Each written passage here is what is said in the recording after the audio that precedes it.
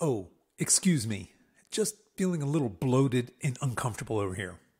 How about you? How's your gut health? Do you feel bloated or gassy? Not to get too personal, but how's your stool? Are you often constipated? Or maybe you're on the other end of that spectrum and you're dealing with loose stool or diarrhea.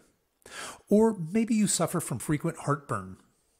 Or perhaps you're not sleeping well, or you're dealing with skin rashes or allergies. Do you often find yourself tired and sluggish throughout the day? Or maybe you have intense sugar cravings. If any of these sound like you, these could be signs that you suffer from poor gut health. Stick around. In this episode, we're going to deep dive into the world of the gut microbiome and give you tips on how to optimize your gut in order to make all other aspects of your life better.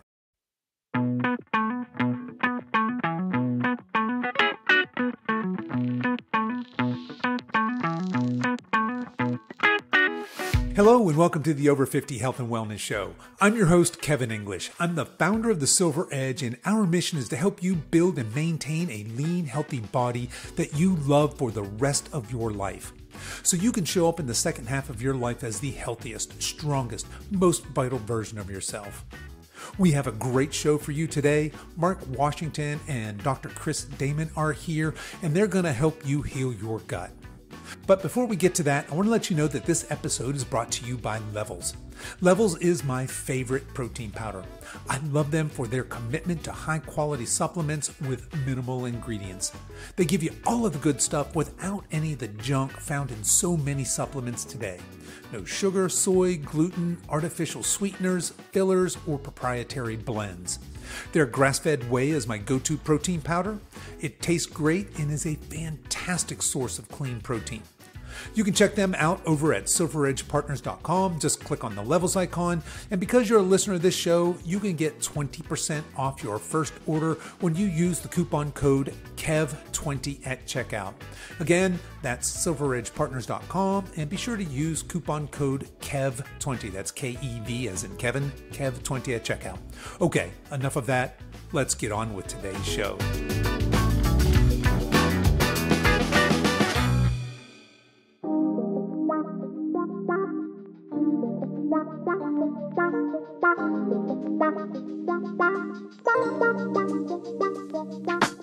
My guests today are Marc Washington and Dr. Chris Damman.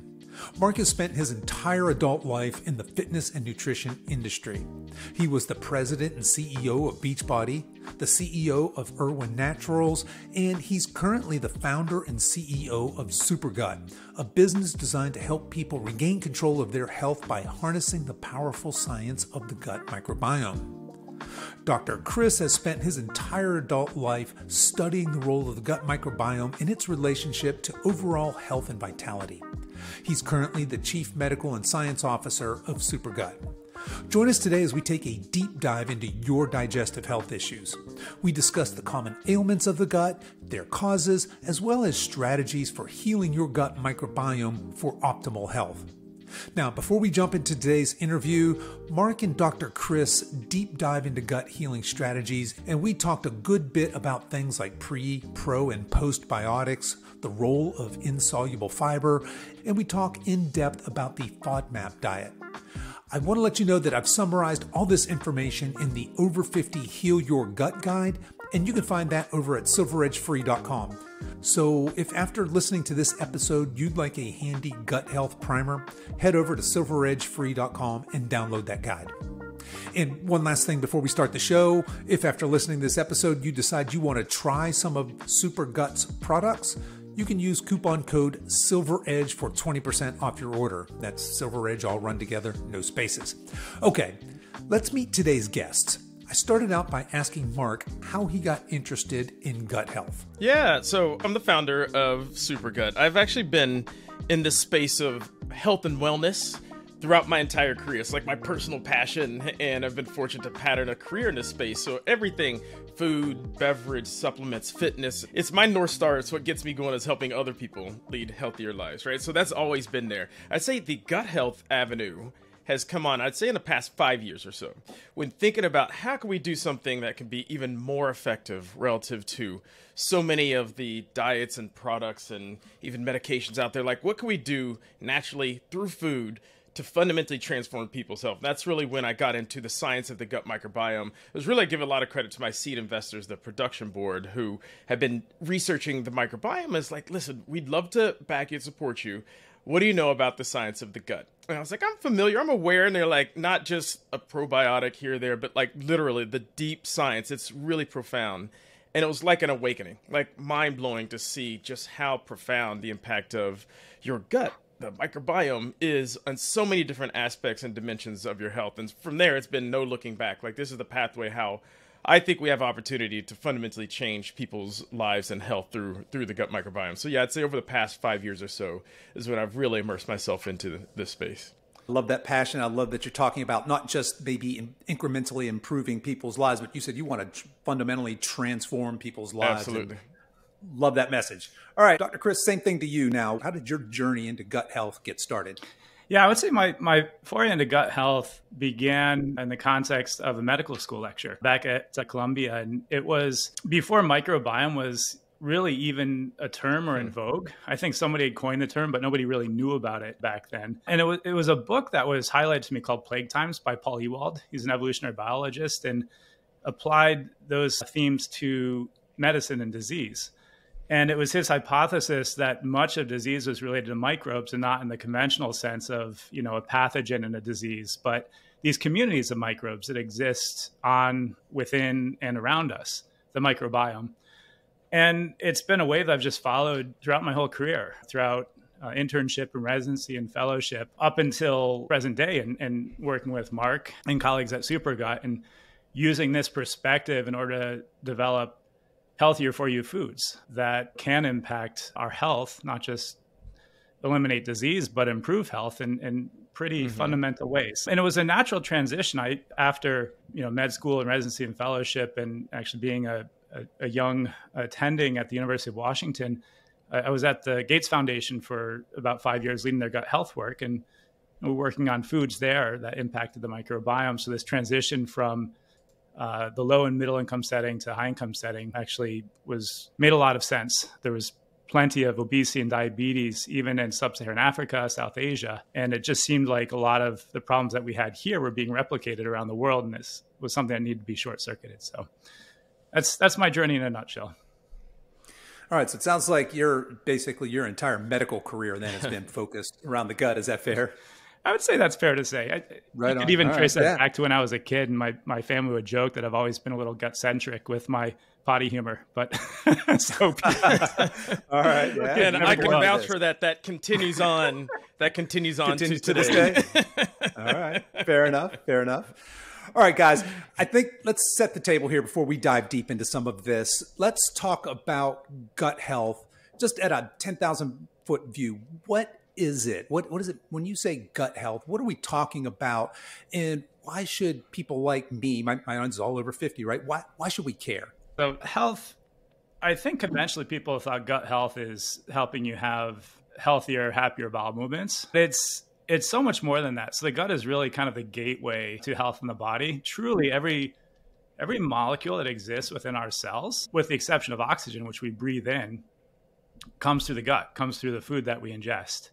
So literally, you are what you eat, right? It's not just a metaphor; it's true. And so it stands to reason that our health and disease states also are directly impacted by our gut and the food that we eat. Not entirely. Exercise and mindfulness and other things are really important too, but the gut is really central and key. So gut health to me means so much more than just improving your gut. It means improving your entire health, right? And how that impacts things like your mood and how well you sleep, and maybe even things like allergy and immunity and metabolism. Yeah.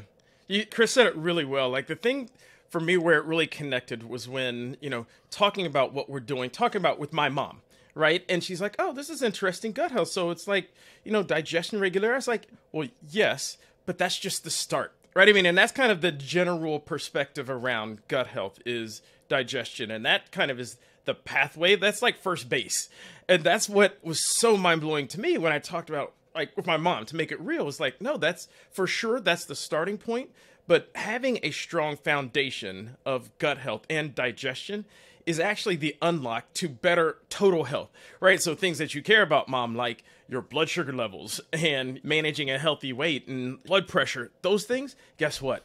Those are actually tied back to the health of your gut. And she's like, oh, well, I care about those, right? Okay, I get it now, right? Yeah. It makes a lot of sense. So the things that you are dealing with in your life, the way I say it is almost anything, if you have an issue or a challenge or something that you're trying to get under control, odds are that it does tie back in some form or fashion to what's happening with the health of your gut.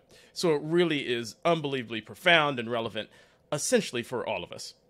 Yeah, I think that gut health certainly seems to have the spotlight right now. There's a lot of focus on gut health, and you guys have both mentioned microbiome several times. So I think before we go on, let's talk about microbiome, because we hear that thrown around a lot. Oh, my gut microbiome. It turns out we have microbiomes all over on and in our bodies. But the gut microbiome seems to be I think, is that fair to say that's the largest microbiome in our body? Talk to us a little bit of what is a microbiome, and let's talk a little bit about the care and feeding of a healthy microbiome. Yeah, thanks, Kevin. So the gut does seem to be in vogue, and Jenny, my wife, and my girls joke and they say, "Dad, you've been talking about this stuff, ever since I've been born, or ever since we got married." But now their friends and family are starting to say, hey, what's the deal with gut health and what's the deal with microbiome? So it's actually kind of fun to see that all come full circle. But and what is microbiome? It's a term that's really entered the lay lexicon, right? Everyone's using it now. But what does it really mean? And your question is the gut microbiome the biggest? It depends on how you measure it. But certainly the most organisms are present in the gut in really high density. So one might say, yeah, that could be true. But we've got microbes on our skin and our lungs and just everywhere mouth that you can get in your mouth. Yeah, absolutely. And so what are these bugs? Now, some might say that it's actually we're holoorganisms. So it's not just our cells, but it's how we interact with the entirety of the world and the biology, the biosphere. And this is just sort of one microcosm of that. What is us? Maybe it's microbes and our cells. And what are they doing? Well, they serve maybe two major functions. They're certainly doing a lot, but one function is to protect us from bad guys. So there's plenty of pathogens, viruses, and bacteria out there, and they play a really important role directly and indirectly through our immune system in modulating it to protect us. But the other really fundamental role that they play is in helping transform the food that we eat that truly we can't ourselves transform. So we have digestive enzymes that our pancreas makes and that we secrete into the small intestine that helps break down things like carbohydrates and proteins and fats. But there are some things that we can't digest, and those are indigestible fibers. And those fibers, those things we can't digest, the microbes help us with. And they turn the things we can't digest into molecules that are absolutely critical for us. So in some cases, B vitamins, as well as these things called short chain fatty acids like butyrate, which are really important for the immune system and metabolism and actually cognition. Yeah. I think Chris said it well. Like when you think about this microbiome, like think of it like these hosts of what Chris described, these trillions of tiny microorganisms that the one that we talk about, right? The ones that reside in your gut, in your digestive tract, small intestine, but largely in your large intestine, in your colon. Yeah, and obviously that's a big part of what we focus on at Supergut is feeding those bugs, right? I mean, there's a lot of talk about gut health, and there's different ways to maintain a healthy gut. Many people focus on a probiotic or a pill or what have you, and there's some evidence, I think there's still some room to go in terms of how much that's actually doing. We focus on, and it's kind of fundamentally back to that belief, you are what you eat, like Chris described. We really focus on how do you feed yourself and how do you feed those bugs that are responsible for keeping you healthy. And the key is something that's been just fundamentally missing from our diets, which we've all heard about for years and years. It just comes back to it's fiber, in particular prebiotic fiber that you need to be getting more of in your diet to actually feed those trillions of bugs that are responsible for keeping you healthy. And that's obviously what we focus on at Supergut.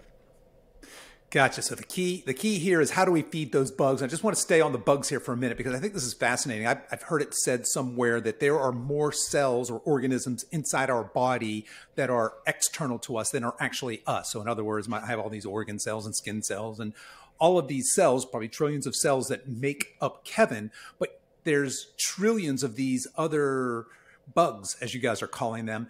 And what you guys are saying is, hey, we need to recognize that these guys are here. We have this symbiotic relationship with them.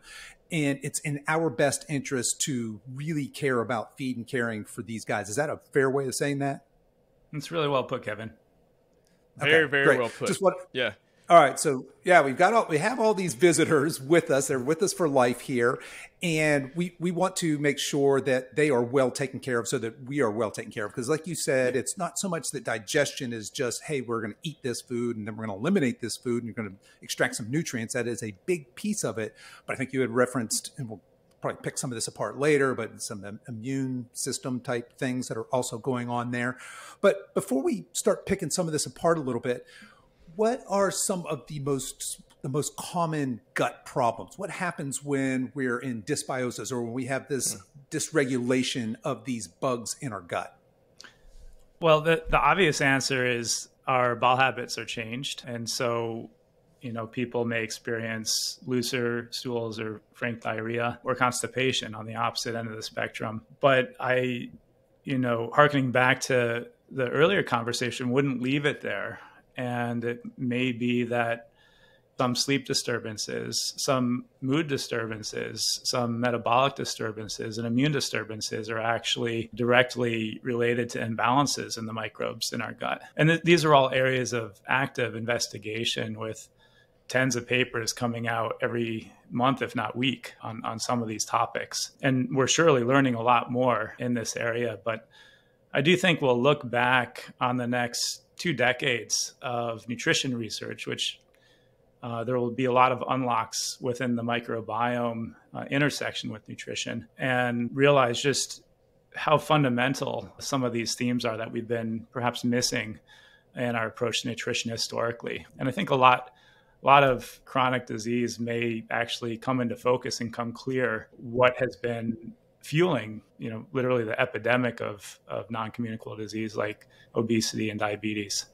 For sure. Yeah, I mean, like Chris said, a lot of the times when you say what is a sign of an unhealthy gut, like the first sign, again, might go back to the first area that is affected by gut health, right, is digestion, right? I mean, so whether it's regularity or, diarrhea or bloating or nausea, those things can be kind of leading indicators that there's something happening in your gut. Also, I mean, because you didn't mention things like inflammation, right? I mean, so like having a strong gut barrier and potentially leaky gut kind of, allowing things to permeate through that aren't supposed to be like in your bloodstream. Those kind of things can show up in a poignant, acute way.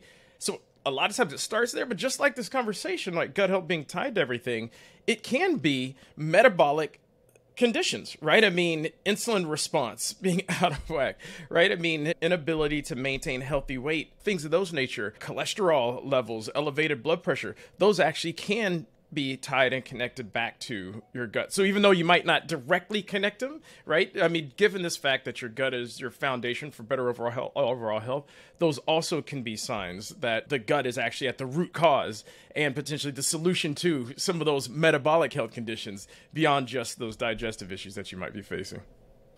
Okay, yeah, I love this conversation because we're always looking for ways not just to be not sick, but to really optimize our health, right? To be really to perform as we want to go to beast mode as we're going in our 50s, 60s, and 70s, right? We don't want to buy into that. It's all downhill from here. And certainly by taking care of our gut, we can take care of our overall metabolic health.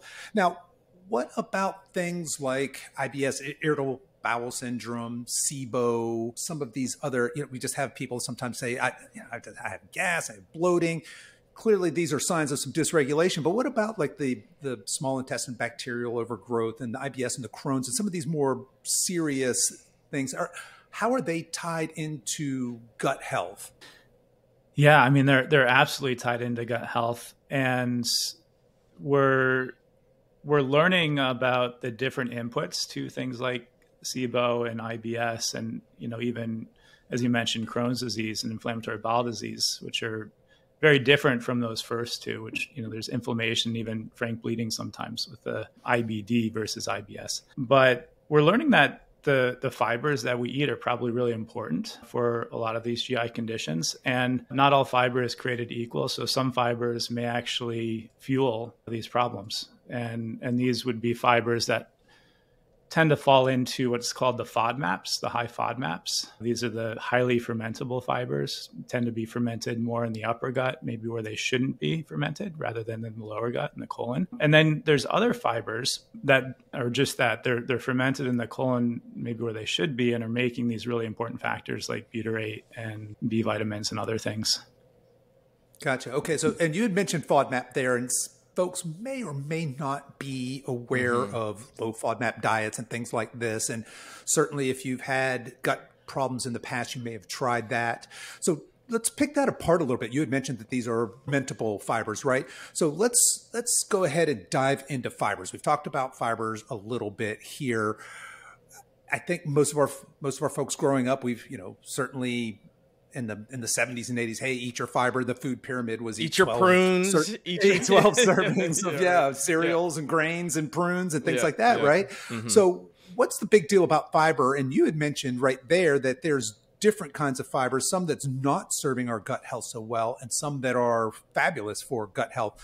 So let's dive into some of that. And it really depends on the individual too. So, some people can have FODMAPs just fine, and they have no issue. And it probably has to do with the specific communities of microbes that are present in their gut and where they're present, whether there might be some overgrowth, right? And small intestinal bacterial overgrowth in the upper gut or imbalances in the upper gut that predispose to fermenting these fibers faster and higher in the gut. But the fibers that fall into the high FODMAP category, this stands for fermentable oligosaccharides, disaccharides, monosaccharides, and polyols. So there you have it. I'm glad we have a doctor on the show. I'm so glad you didn't ask me that. Yeah, right. So it's super simple. You follow that regimen and you'll be fine. No. Right. No, it's a little bit more complicated than that. And, if you suspect you might have IBS that's related to high FODMAPs, it actually is super helpful talking with a nutritionist because they know this area well and can really give you some good advice and guidance and how to navigate your own specific personalized gut, because it is about finding which triggers you have. And that's what elimination diets help you with. And that's, what a registered dietitian could be really helpful with. But I want to jump in and interrupt you real quick. Just to be very clear, a FODMAP diet is in fact a type of elimination diet, right? We are going to take these high FODMAP foods out, usually for a period of time, 30, 60, 90 days. Is that fair? And then start to bring foods back in. But it's my understanding that really what we want to do by doing this isn't so much as live the rest of our life not eating high FODMAP foods, but trying to restore the gut so that a healthy gut will accept these for most people, right? In the end, is that fair? You just stole the words right out of my mouth. And it's one of the more intractable problems, I think, that we have in society because we've been eating such an impoverished diet when it comes to the prebiotics for microbes for so long. Not to mention other things like antibiotics, which are incredibly useful when they're needed, but may be overprescribed, overused. Birth practices like C-section, again, incredibly useful, but there's double-edged swords to these. Breastfeeding versus formula feeding, there's pluses and minuses here, but all these things impact the diversity of our gut. So how the heck do we restore it? There's some fascinating work using fermented foods out of Stanford and Justin Sonnenberg's lab that have shown you can restore diversity with these foods. And it's not what you think. It's not that the microbes in those foods are jumping in, but it's that fermented food is almost serving as a prebiotic to help all of the native bugs in your gut, the good guys win out and grow more. So that's maybe one way that we can help restore. The other thing to think about is if you can find those fibers that you can tolerate. And the low FODMAP fibers tend to be the ones that are more tolerable. And those would be things like resistant starch, arabinoxylan, and beta-glucan, and pectins, and things like that. Yeah. So okay, I want to Yeah, hang on, just because you do some big words there. Let's talk about. Can you give me some examples? Give our listeners some examples. What would some examples of high FODMAP foods be versus low FODMAP foods? Yeah, so one of the big culprits, so there are many different FODMAPs and categories, categories that were mentioned, those big words. But one of the categories are fructans or fructooligosaccharides. And okay, that's more big words. Also big words. So what are these foods? They tend to be foods that come from allium. So that's garlic and onions. And it's a curious thing. If you look at a lot of packaged foods, processed foods, at the ingredient list, you'll often see onion powder and garlic powder listed. And those seem incredibly innocuous. But folks that have IBS and that suffer from intolerance to FODMAPs, that can be bad news bears. And a lot of people don't realize that, that's the natural ingredient, should be fine. But that tends to be one of the big culprits. So if you do find yourself suffering from IBS, that's one little gut check you can do when looking at ingredients. And Chris, correct me if I'm wrong, but the type of the fiber that's found in those or high FODMAP isn't inulin, like one of those key classes of those high FODMAP fibers that's found across garlic and onions and artichokes and things. So it's not necessarily bad per se, but if you are someone that has digestive tolerance issues, those can be culprits that could make things flare up. So inulin, which is out there quite a bit, and directionally it's good for you, but even the average person that doesn't have IBS and so forth can still only tolerate so much of it, right? Because it really does ferment kind of quickly throughout your digestive tract, versus the low FODMAP types, which, Chris can describe more what some of those are. But I think people might be a little bit surprised, right? Because were expecting you to say, "Oh, these are chemicals that are engineered and they're found in this ultra processed foods," which those certainly are a part of the high FODMAP foods. But the first foods you mentioned was actually what many people would consider a very healthy food. Oh, onion, I've heard that's a superfood, or garlic, isn't that good for you? So yes and no, right? These are nuanced conversations that typically take these types of conversations to understanding that everybody's a bio-individual. Certainly our guts are very individual. So thank you for that. Now, what's an example of, say, a low FODMAP food that people would be pretty safe to eat if they were experiencing some of these gut issues? Yeah, so categories of low FODMAP fibers would be resistant starch, beta-glucan, arabinoxylan. Some of the foods that these can be found in would be oats, beans, which have a different fiber in them as well. And some people react to that other fiber. But, green bananas tend to have a lot of resistant starch. Any carb that has been cooked and then cooled tends to have resistant starch. And that's because when the starch cools, it forms a gel, and that gel becomes more impervious to our enzymes and becomes more resistant to digestion and tends to pass through the gut more intact to the lower gut to provide food for our microbiome. So Mom was right when she was making me eat the oatmeal, right? And then we had the rice pudding for dessert. We had the potato salads. These are cooled starches, green bananas. So all these very prebiotic rich foods. All right. So I think I'm sorry. I cut you off just because you had mentioned FODMAPs and used a bunch of big words. And certainly I'll put in the show notes some more information regarding FODMAPs and low FODMAP diets and charts so that you guys can check those out there. But you were going to tell us, I think we were talking about just the criticality of fiber, the different types of fibers and their role in optimal health. Yeah. Well, I was just going to say something at the highest level. So obviously I can translate from Chris, and he knows this at a deeper level and some of the big words. The way I think about it is like, all fiber is good. Like, we all need more fiber, but like Chris said, not all fiber is created equal. And there's different types of fiber that have both different impacts on tolerability, which I think we've been talking about, low FODMAP, high FODMAP. There's also like different impacts in what they do for you and how much they're going to do for you as well, right? I mean, so soluble fiber, which, helps slow digestion, right? Versus insoluble fiber, which helps from regulation, like bulkier stools, and viscous fiber, which really, also has a gut lining impact. And all of them have beneficial properties, but there are different kind of benefits from all of them. I'd say the other thing is it tends to be the better they are at resisting digestion, at least what I've seen, the more foundational impact that they can have, like the more that they are likely to produce some of these really important byproducts, these short chain fatty acids that you really, really want produced in your gut, circulating through your blood to tap into these different mechanisms in your body. So fiber's great, awesome.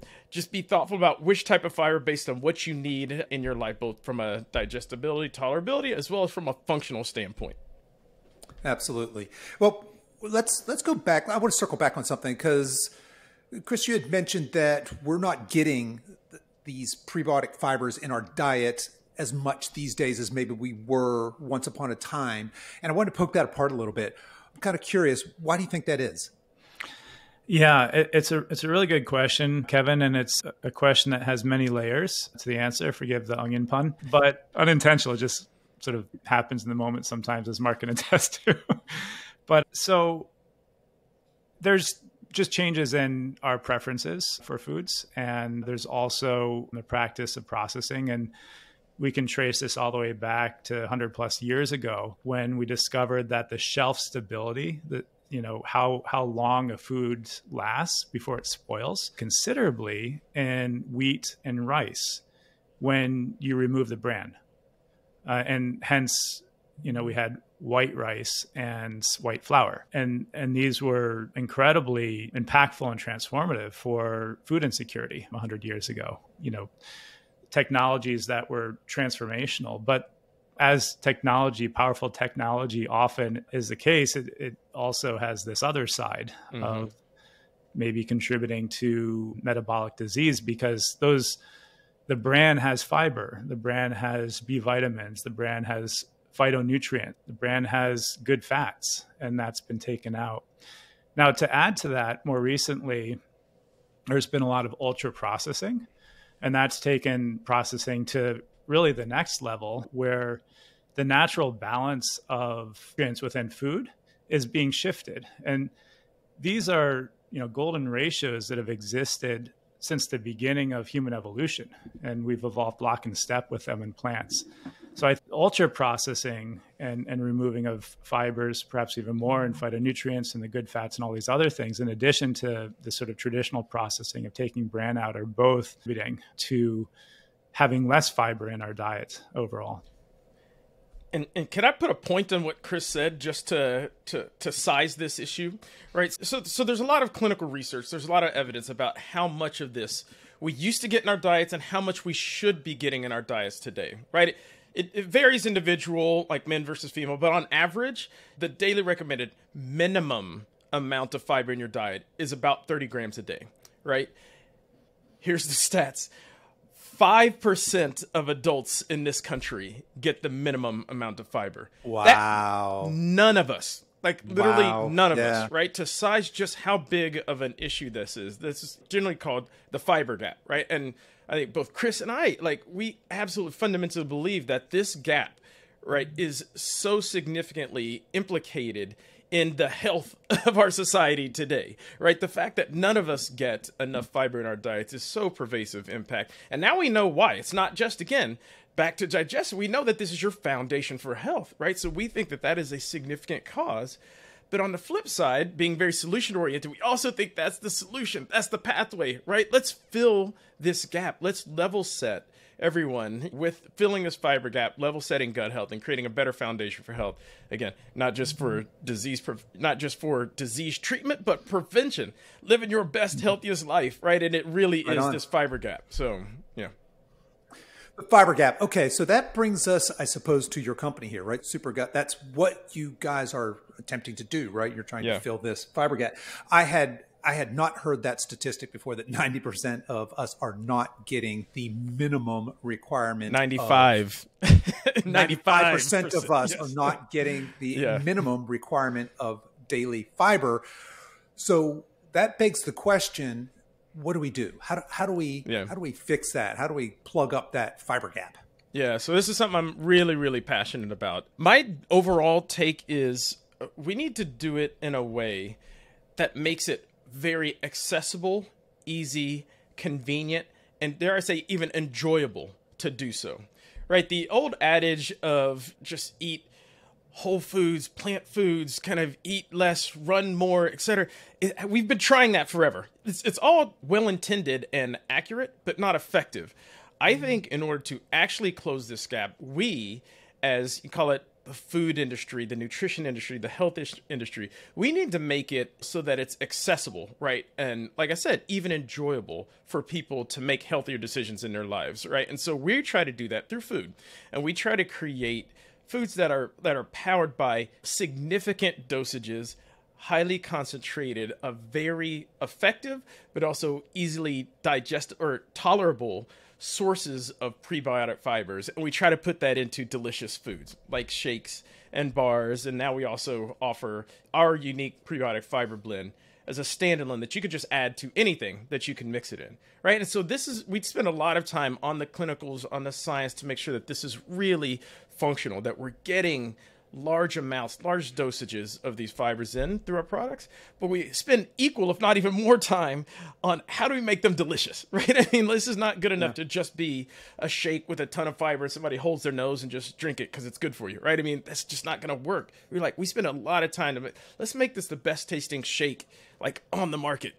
And it's almost a shock that it has 20 grams of fiber in there, which is crazy, right? I mean, most shakes have 2 or 3 grams of fiber. We've got 20. It's the first ingredient right on the label.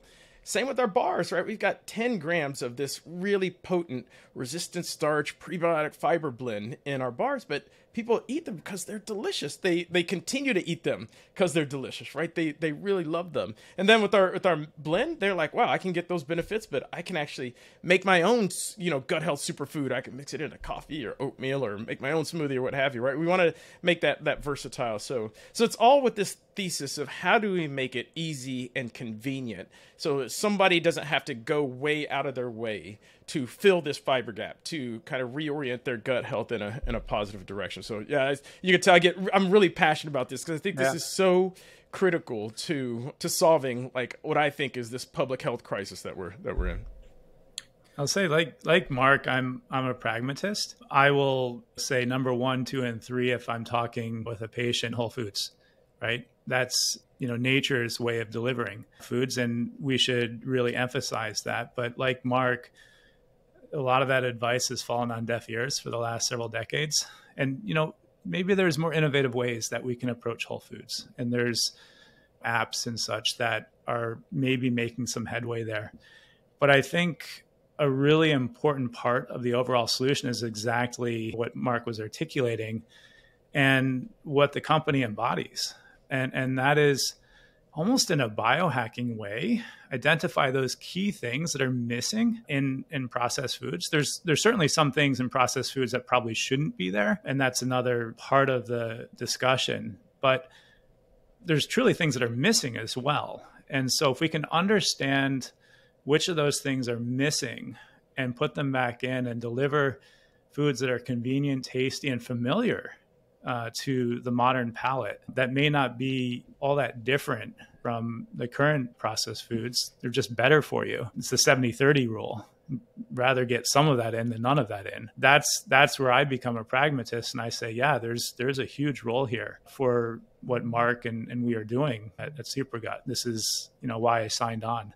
Yeah, right on. Look, hey, as a nutrition coach, I hear what you're saying. My first advice to all of my clients is let's get as many nutrients and many calories as we can from real, whole, healthy foods. Let's pay attention to that. But Chris, like you said, I'm also a pragmatist. And I know that if I'm telling somebody, especially, I read a statistic somewhere that I think the average American's diet is made up of 75% processed and ultra processed foods. And to ask somebody to overnight change that is an unrealistic expectation, right? I mean, that's a recipe for failure is what it is, right? Exactly. But if we take these small gradual steps, right, towards making healthier choices, but then just because we live in this new reality of convenient, ultra processed, ultra delicious, or hyper palatable, I think is the word that the food industry uses, these hyper palatable foods. That's what we're eating mostly. And if you guys can come in, shore that up with healthy alternatives that, like you said, it's, hey, this is tasty, it's convenient, and oh, by the way, it's got a whole bunch of these prebiotic insoluble fibers that we are so desperately missing. Absolutely love that. So I think that's fantastic, and folks can check that out. Again, I'll drop all of this in the show notes, but that's over at supergut.com, right? That's right. So guys, I want to shift gears just a little bit. So people are hearing a whole lot here. We just talked on and on and on about prebiotics and the importance of prebiotic fibers. A lot of folks are probably more familiar with probiotics, and we mentioned those a little bit earlier. Talk about the difference between prebiotics, probiotics, and the role maybe of each of those. Sure. Yeah. So simply put, probiotics are microbes, and they're microbes that eat prebiotics. And most of the probiotics that you find in the market are derived from food and derived from what were originally fermented foods that truthfully have their own microbiome associated with them, these really complex communities of many different types of microbes, just like our gut, just different types of microbes from our gut. And the probiotics that you find on the market are sort of hand-selected individual species from those overall communities. And there's been a lot of research done on them. And for specific conditions, probiotics work to a certain degree, and guidelines support that, like traveler's diarrhea, to prevent that when you're traveling. Taking Pepto-Bismol or probiotics has been shown to be effective. When I advise my patients whether to take probiotics or not, I tend to just recommend fermented foods because that has really the entire complement of probiotics and all of the, to enter another term into the lexicon, postbiotics, not to confuse things too much. Those are all the little molecules that the microbes are making, the probiotics are making from the prebiotics. So yeah, I tend to, if probiotics enter into the conversation, focus folks on the diversity of fermented foods available.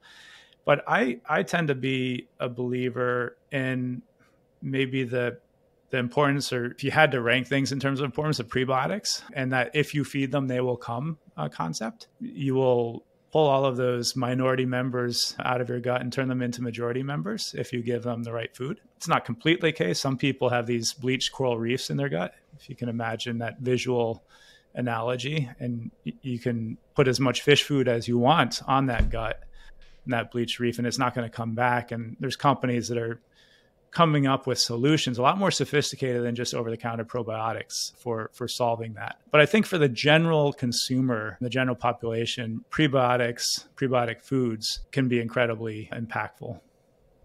Yeah. So I'll say something maybe a little bit controversial. Like when you look at many of the over-the-counter probiotics that are just available out there, there is limited evidence that most of them are actually serving the function and having a benefit at the end of the day. There's absolutely good research around different strains and different, applications and intervention have been shown to have some benefit. But when you actually look at just a over-the-counter pill generic probiotic, just think about it, right? It's a live organism, or it's at least intended to be a live organism to add to your colony, to your microbiome, which has trillions of live organisms. It's actually a rough path to go from a store shelf. It has to be alive. It has to be in a format that can be digestible. It has to survive the digestive tract. It has to, pass through your stomach and all the enzymes. It has to reside into your gut to actually have any intended benefit. And is it the right strain? Is it the right amount? And did it survive? And all these different paths. It's actually not easy, right? And so what I have seen and learned is that a lot of the over-the-counter probiotics aren't necessarily having the full intended benefit. So you have to do your research.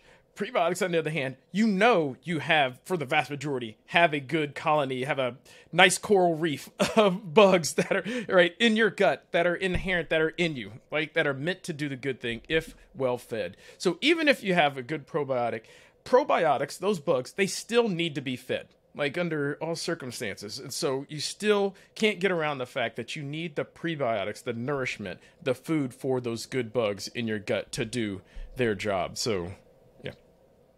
Got it. So probiotics are our bugs, and prebiotics is the food that we're feeding to really nourish these healthy bugs. And some examples of probiotic foods would be things like any fermented food, right? Your kimchi, your sauerkrauts, your, I suppose, yogurts, and all the fermented forms of dairy, things of that nature, right? Yes. All right. So let's shift gears yet again. Let's talk a little bit about the gut and the role of stress and sleep. And specifically, I'm wondering if I have a healthy gut, is that improving my ability to cope with stress and sleep? Or is it the inverse? If I improve my sleep and reduce my stress, there's some stress reduction strategies, am I improving my gut? What's the relationship there between those things? Great question. Well, you asked Chris, the I'll let you take age-old question of the chicken or the egg. Yes, I am. My favorite answer to that is yes. An inclusive yes. Okay. Exactly. Where there's a debate, there's two sides that often have good points. And, you know, the truth is probably somewhere in the middle. And that's true as well for what you could call the gut-brain connection, you know, distilled down to its essence. And sleep does impact the gut, and the gut does impact sleep. And it's a two-way road. It's a two-way highway with several different lines of communication between the two, including neurons and hormones and immune system. They're all playing a really important role in connecting the dots between the gut and the brain. There's been some fascinating research, largely still in model organisms, that bear out just how profound this connection is. And one study that I find incredibly fascinating is a study looking at the surrogate or the equivalence of mood, if you could attribute, you know, a depressed mood to a rodent. And they delivered certain strains of probiotics to these mice, and that mood behavior changed. And then they took it one step further and alluded to the neurons that connect the brain and the gut. There's one collection of neurons called the vagus nerve, and they snipped it. They snipped that vagus nerve, and the effect of the probiotics vanished. They didn't work anymore. So it was a really elegant sort of reductionist approach to showing this highway that exists between the gut and the brain. It goes the other way too. Like if you don't get sleep and you're stressed, we all have experienced the indigestion. We might get sort of bloated. We might actually have looser stools. I can remember back to college and before a test where you both are not sleeping because you're studying for it and you're anxious about it. And you know, I can personally attest to that impacting my gut. It's an N of 1 experiment, but that counts for something. And this has been studied more rigorously in the literature. So yeah, I think it's very much a two-way highway. It's a yes to your question, a resounding yes. For sure. And to take it beyond just at the clinical, at the mouse and the model level, like the science is really emerging. It's really fascinating. This gut-brain axis is bidirectional. So even in our clinical study that we conducted on Supergut, obviously we're focused on metabolic health outcomes and quality of life. But Chris really designed it to really look across these different dimensions as well to see where else might we see signals of improvement. And in our study, we saw real improvement in some of these areas which are connected to this gut-brain axis, right? Even beyond the metabolic health improvements and the quality of life. So things like sleep quality improved for those that were consuming, you know, Supergut continuously, energy levels, mood, brain fog, right? All of these are kind of indications or implications of this connection between what's happening in your gut and your overall mental health as well. So we saw signals of these. Obviously, we would need to run a clinical study differently to focus on, you know, statistically validating that connection. But we saw very positive improvements in these areas, even when it wasn't the primary focus of what we were looking at for our own clinical study. So it's real. Yeah, the gut is a fascinating subject. I've heard the gut referred to as a second brain in that it can receive outside stimuli and make decisions based on that. And certainly there's the gut-brain connection you guys have just talked about. They're doing crazy things with things like fecal transplants. I mean, there's just all this new, it seems to be just this renaissance of gut science now coming out, how important our gut is. And I think that given the statistic, like you guys had said, that only 5% of us are getting the minimum, not the optimal, but the minimum amount of these insoluble fibers, I just applaud you guys for bringing this to our attention and obviously for, you know, serving that market. So guys, as we're starting to wrap up here, what's next for you? What's next for you guys personally, as well as what's next for Supergut? What's on the horizon? Yeah, my wife will attest. Those are pretty intrinsically tied together when you're when you're a startup entrepreneur. Like the life of the company is like it's your baby. It's your lifeblood. I think it's for me. It's back to the North Star of what we're trying to do in the world, right? And trying to actually have a positive impact on public health and creating easy options. And so we think that we've got real solutions already that have a significant amount of room to grow and to help more and more people.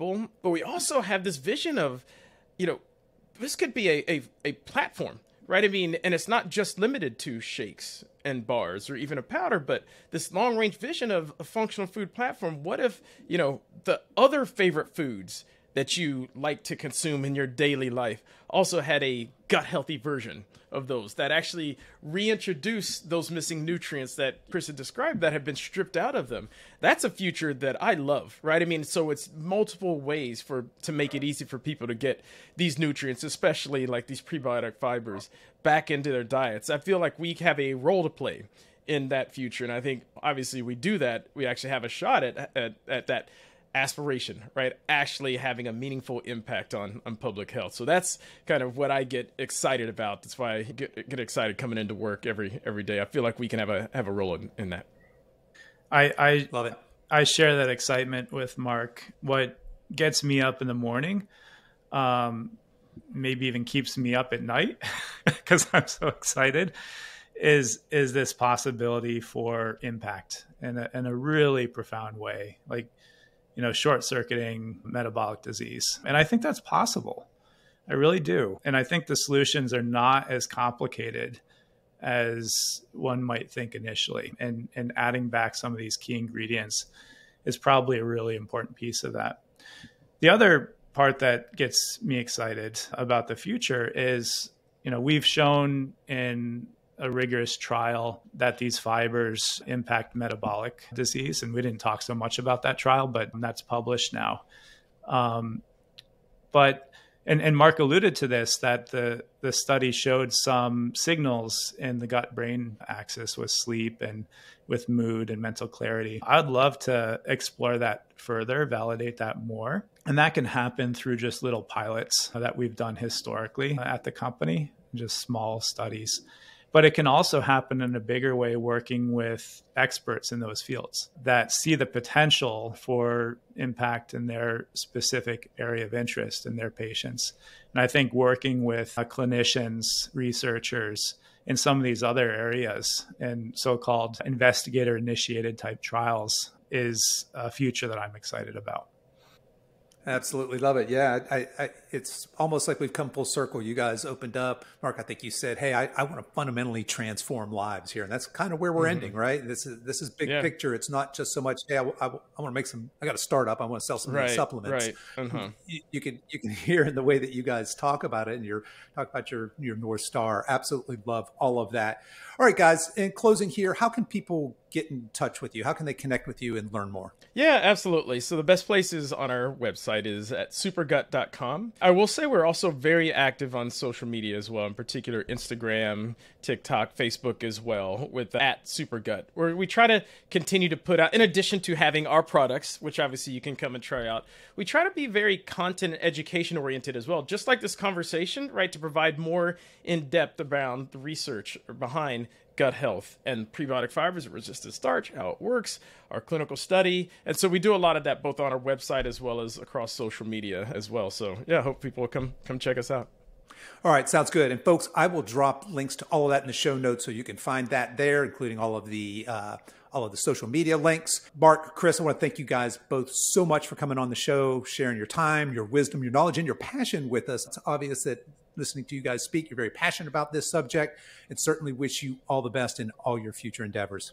Thanks so much. It was great. Really enjoyed it. Thanks for having us on, Kevin. Kevin, the pleasure is mutual.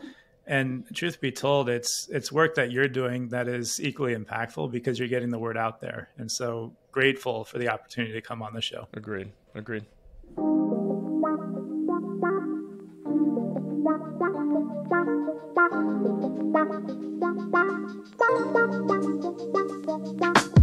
Okay, that's our show for today, folks. As a reminder, you can download the Over 50 Heal Your Gut Guide over at silveredgefree.com. I'll put links to everything we talked about today in the show notes, and you can find that over at silveredgefitness.com/173. As we wrap up our time together today, you can show your support for this show in two important ways. One is to tell a friend about this podcast and encourage them to give it a listen. The second is for you YouTube folks to click the like and subscribe buttons, and for you podcast folks to consider giving this podcast a 5-star review on whatever platform you listen to podcasts on, and be sure to subscribe and follow so you don't miss future episodes. I really appreciate you spending your time with me today, and until next time, stay strong.